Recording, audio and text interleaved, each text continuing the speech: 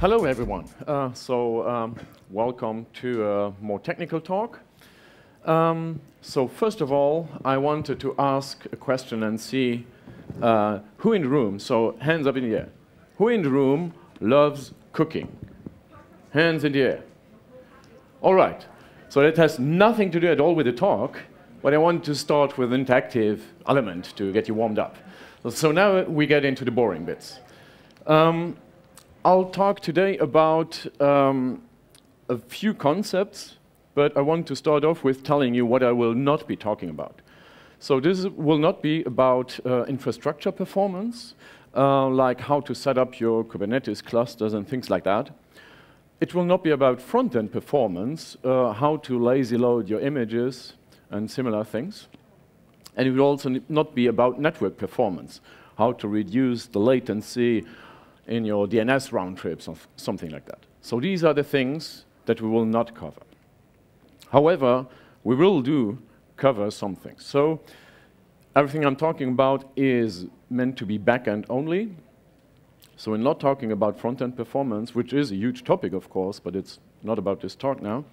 And this is either algorithmic in nature, so we're changing our approach of doing the solution that we need for our problem, or implementational, meaning that with the given approach that we have, we try to make it faster or cheaper to execute.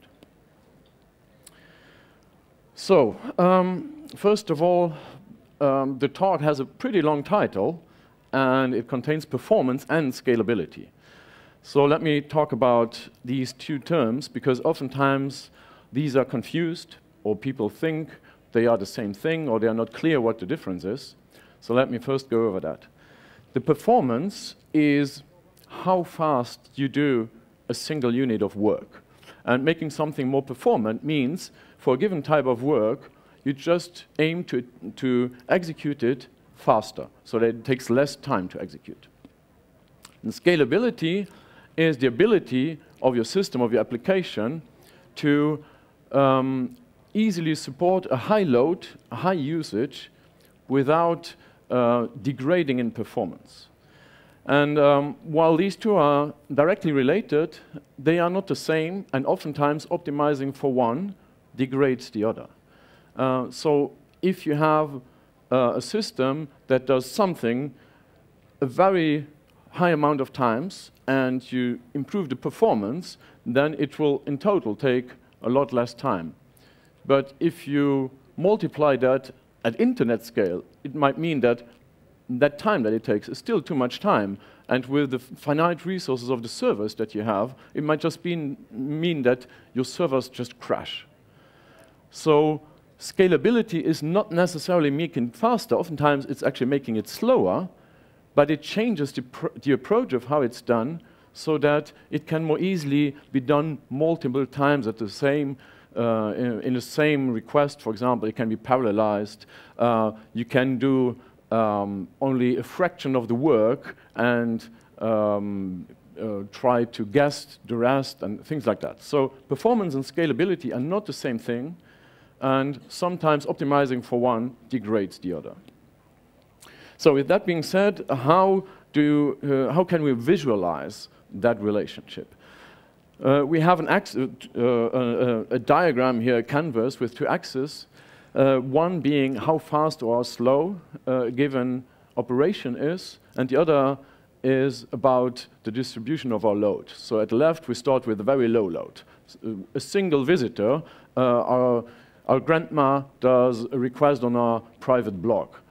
It's a single request, the blog does not do much, and if we optimize it for performance, this will actually be very fast.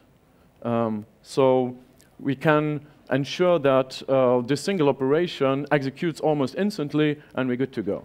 However, if now all of a sudden our blog is shared by an Instagrammer, by an influencer, what happens is that if our blog is not scalable, the performance will slowly degrade the more usage our blog gets.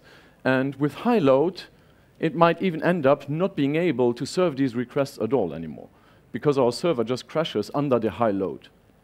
And with a scalable approach, first of all, it might actually be slower to do a single request, because usually for a scalable approach we have much more logic. It is not the simplistic way of doing it as fast as possible, but there's way much more involved. We have heuristics to decide when do we do it at all, maybe we only do it every 10th step, and so on and so forth. So we have much more logic, making it slower, but as the load increases, we are able to still serve these requests. The degradation is either non-existent or most of the time happens in such a way that we still can serve these requests over the entire spectrum of the load that we need to serve. So that is the relationship between performance and scalability. That's a very important distinction, and some of the mechanisms I'm talking about, some of the concepts, they improve the performance, and others improve the scalability.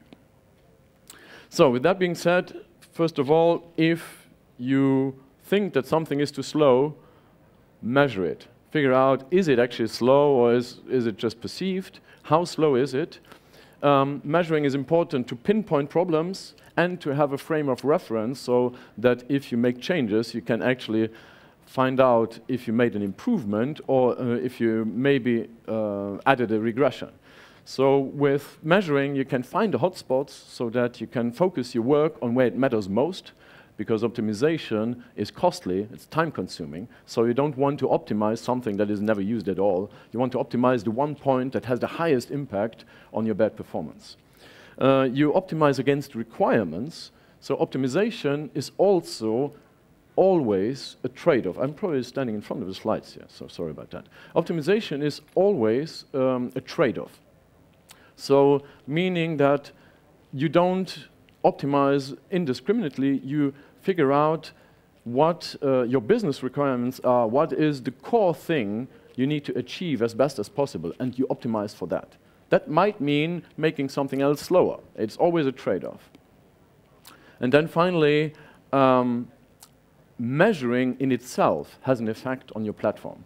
So the more tools you add to measure what is happening, the slower your platform becomes as well, because you add the overhead of measuring on top of everything else. That is why it's important to always use adapted tools. You can use tools that give you very, very precise measurements about what your code is doing, but you wouldn't run that on a production server. The production server will just crawl to a halt. So that's why there's 3 general categories of tools that you'd need for measuring performance and scalability. Profiling is the act of running your code through a measurement system where every single line of code is being measured and is being analyzed on its impact. So with a profiler, you can see, okay, my code spends most time in this function, it uses that much memory, it has so many calls of this function, and so on and so forth. Then we have benchmarking, which basically takes a function or subsystem and tries to execute it multiple times and then fetches average times to measure it. This serves a different purpose because some code, for example, will not run with the same performance on every iteration. So getting average numbers is something else than profiling the actual code. And then finally, we have load testing. And load testing is trying to figure out how scalable your system actually is by using it from the outside, by just hitting it with as much actual load as you can and see where it breaks. Because actually, pretty much every system will break if you put enough load on it, if you put enough stress on it. So those are the 3 main ways of how you measure both performance and scalability. And whenever you measure something, keep in mind that measuring itself has an impact as well. For the WordPress system, for example, it is common to use Query Monitor to get insights into your code. But remember that using Query Monitor makes the code slower. So it is the measurements that you get give you a relative measurement of how your code relates to a different version of the code. But the absolute numbers don't mean anything because the absolute numbers will be completely different as soon as you switch Query Monitor off. Always keep that in mind. So, I will now talk about a lot of higher level concepts, and sometimes there's PHP code as well, but this talk will not include that much PHP code. Even though it's in the title that it's a PHP talk, it's more about the server side of the application, meaning PHP in WordPress.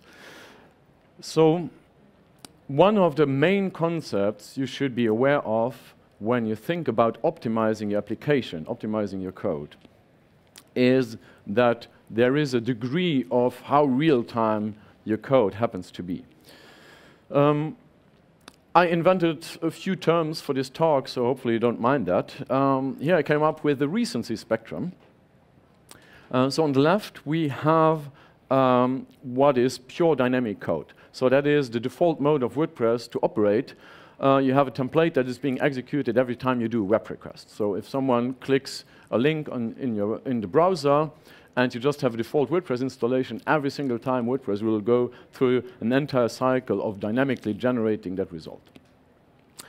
Then, as we move further towards static code, we add interruptions into the real-time cycle. So if we talk about micro-caching, for example, micro-caching is the fact of doing near real-time. For example, if you do a news page with live ticker and things like that, you want it to be pretty much real-time, but actual real-time is too hard on the resources. So micro-caching would mean you cache it for 5 seconds, for example. 5 seconds delay for most people is still real-time. A lot of people even take longer to even download your web page if you add enough ads to it. So 5 seconds is nothing in terms of the recency, in terms of how real-time it feels, but 5 seconds in terms of server resources. If you're getting millions of page requests per second, 5 seconds is a huge savings potential for your server. So adding that type of micro-caching still feels like real-time, but is way more scalable than just being dynamic. Then we have regular caching. That usually means you decide which parts of your site should have which time to live. So this should be cached for 30 minutes. This should be cached for 2 days, and so on and so forth. And then every time something that was cached expires, it gets regenerated. So you have control over how long you want the different subcomponents of your page to be cached. That goes beyond micro-caching, so it serves even more, and it saves even more server resources. But this is not real-time anymore. So if you have one part that is cached for a week, well, you will not get updates for weeks. So you can hardly say that feels like real-time then. And then we have long-lasting caches, with the main difference being that it does not directly have a time to live. Usually the time to live is very high, or it doesn't expire at all, and you have a trigger that invalidates the cache instead.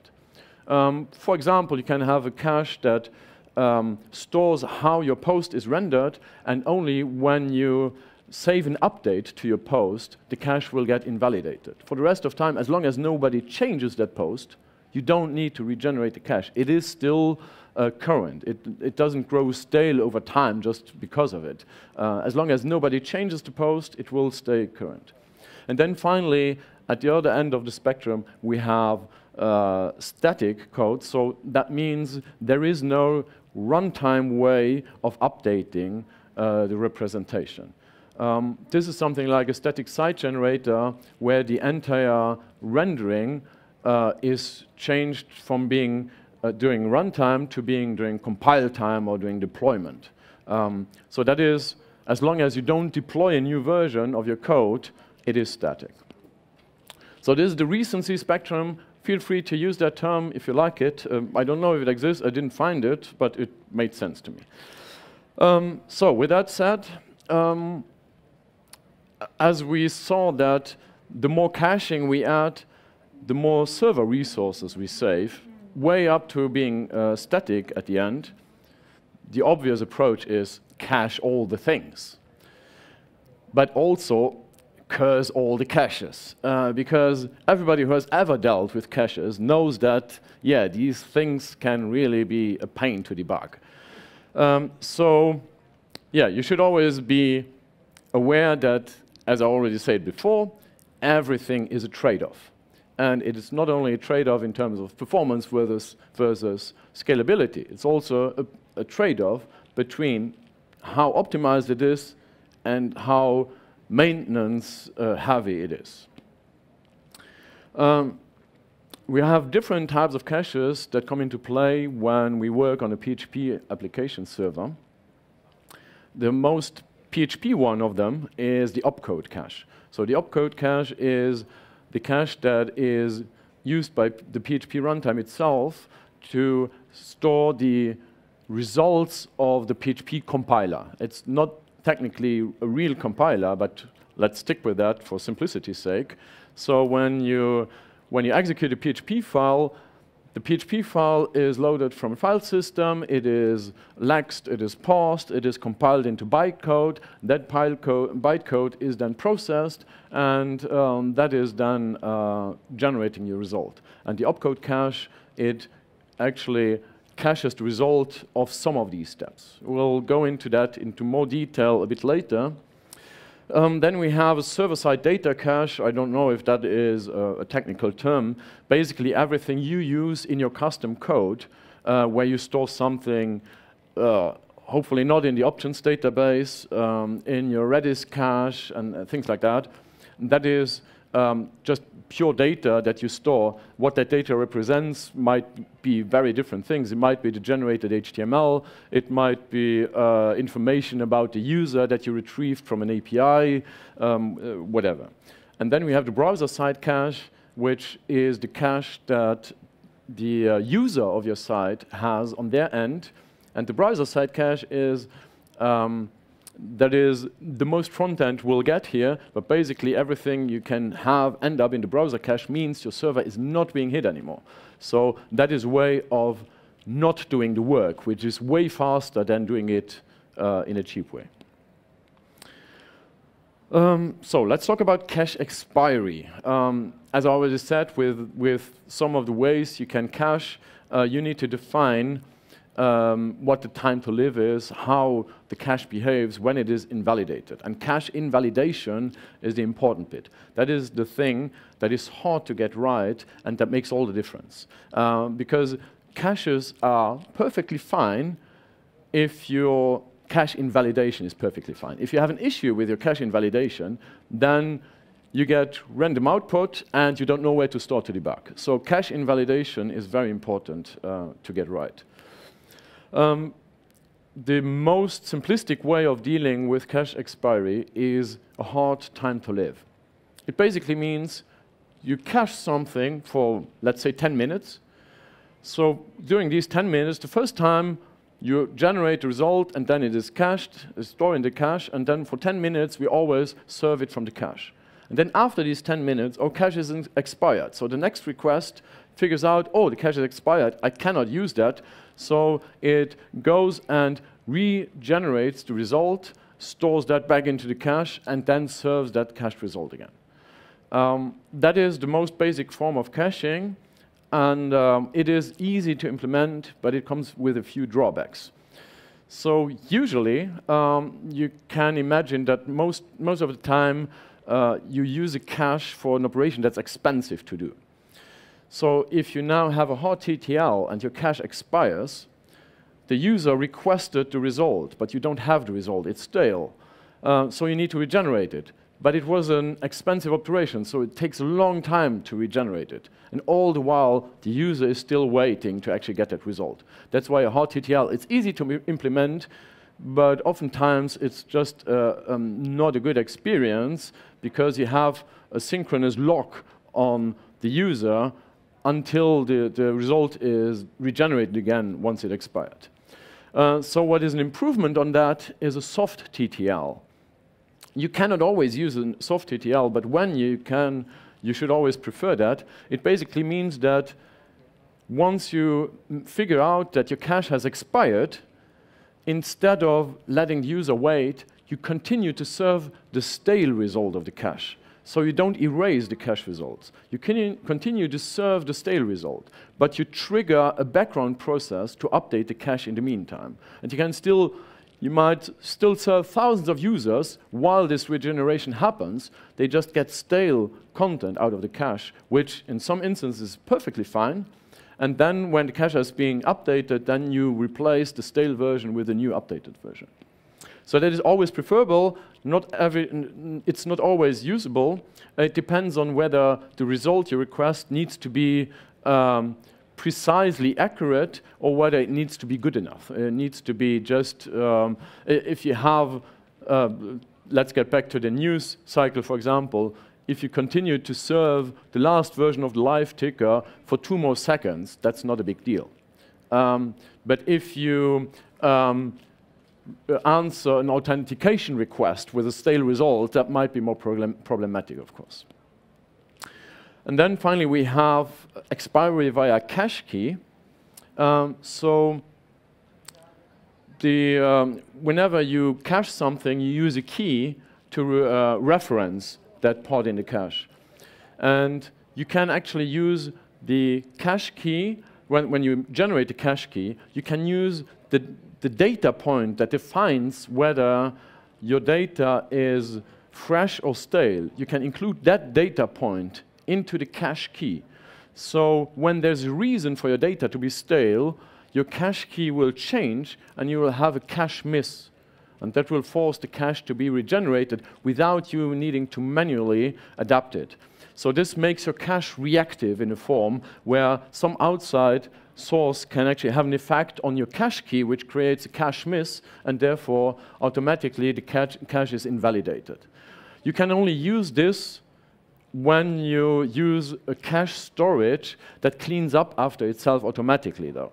So don't do that with the WordPress options database, for example, because it will just fill up after each cache miss, and as the cache key changes automatically, you have no way of manually going in and cleaning up the old entries. That's an important distinction.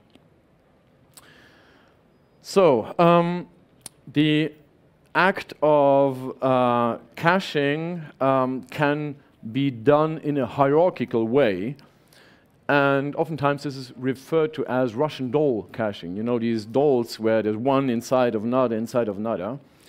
And you don't see the inside dolls as long as you don't open up the outside doll.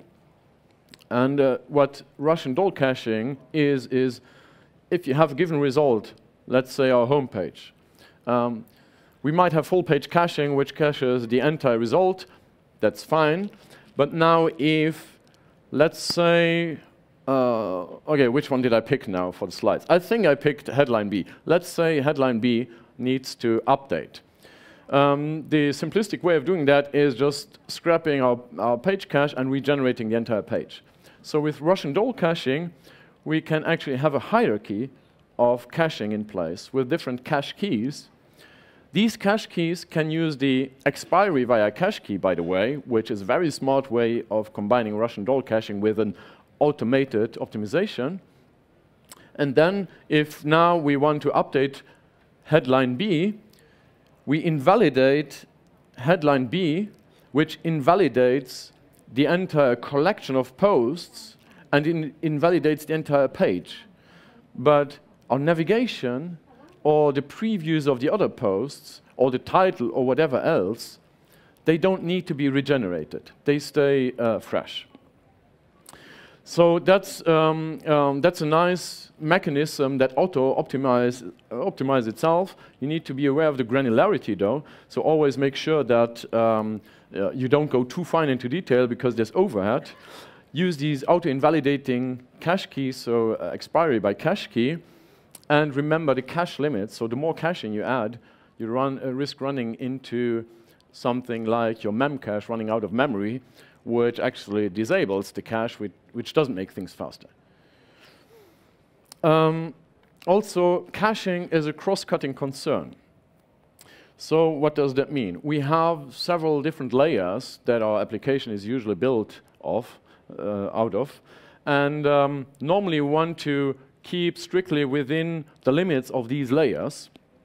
But some concerns like caching or logging or security, you cannot easily keep these within these limits because they are what is called cross-cutting concerns. So they actually transcend these layers. And that makes them very hard to implement properly. If you do object-oriented programming, for example, it's always a pain to figure out how best to structure these. That is not that you fail to reason about how to best put them into objects. It is because they are inherently problematic because of their nature. So there's 3 ways of dealing with that. And this is important for caching because it means it lets you know how best to implement caching in your application. Through dependency injection, meaning that you can inject a cache object everywhere and then use that cache object. Through decorators, which is a design pattern where you wrap whatever you have with a cached version of itself. That works well if you have interfaces. And then aspect-oriented programming. I'll need to accelerate a bit here. So using dependency injection, that unfortunately creates a lot of noise. So oftentimes, that is the least preferable option. The option I usually prefer is using decorators, which means that if a service needs a dependency to execute some work and that work is heavy, we can wrap that dependency with a cached version of itself. And neither the service nor the dependency need to be changed. So you don't need to change their code. You just can wrap them from the outside. And then finally, there's an example of a caching decorator. So here you can see our code without caching. And the naive way of doing the caching would be to immediately include the caching logic with the actual logic of your code. That creates a lot of convoluted mess, unfortunately. So what we want to do instead is have the cache be encapsulated into a separate class. This code didn't need to change. This code didn't need to change. The only thing we changed is in our bootstrapping code, where we assemble our application, we wrap our fragment with a cached fragment. That's the only part that needs to change. The rest of the code, you see, we have the original code again. Aspect-oriented programming, I will not go into detail. It's a method of actually like hook-based programming in WordPress, just at the PHP function level. So you can say, before this function is executed or after this function is executed, do this instead. And this lets you easily wrap all methods with logging or all methods with caching. Now, a last concept here, immediate versus deferred. This, again, like the recency, we have a scale here. We can do something immediately, or we can not do it at all. And there's several steps in between of doing that. And when we think about whether we do something immediately or not, the important part is that the web server is not a task processor. So what I often see is something like this. The checkout, you add action and action and add action to your checkout process or to your form submission, and your web request times out. So that's not the way to do it. The way to do it instead is the checkout just stores the fact that something was ordered, and that's it. And then you have background workers that pick up orders and do the heavy work instead, outside of the web request.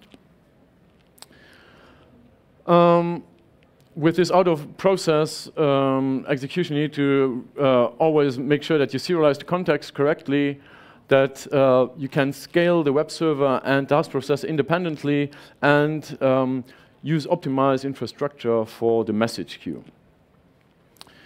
And then don't preload, pre-instantiate the entire application. So this is normal instantiation. You just execute everything all at the same time.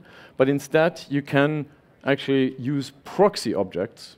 And proxy objects are an approximation of something that's way cheaper to instantiate. And this automatically optimizes everything then. Because when you actually hit a proxy, it turns into the actual object itself, which optimizes by itself. Sorry for rushing through it. This was taking way longer than I expected. Proxies are not always the exact same thing, so be aware of that. Again, granularity is important to consider, and then you can automatically generate proxies with a library called Proxy Manager. And then the last bit, code generation. Code generation means that you turn something from being executed at runtime to executed at compile time, which makes it not be executed at compile time at all, which gets us into the skipped part of the execution scale. And what happens with the opcache is if we do everything, if we compile everything, we get to this, where the opcache is just being read, interpreted, and processed, instead of laxed, parsed, compiled, and so on. And as a bonus, if you keep everything as static as possible, all the static code ends up being this. So static code, it is in memory and is just being executed. So this is the fastest way of doing your logic, because you're mostly not doing the logic at all. So this is it. Sorry for rushing. It was way shorter than I expected.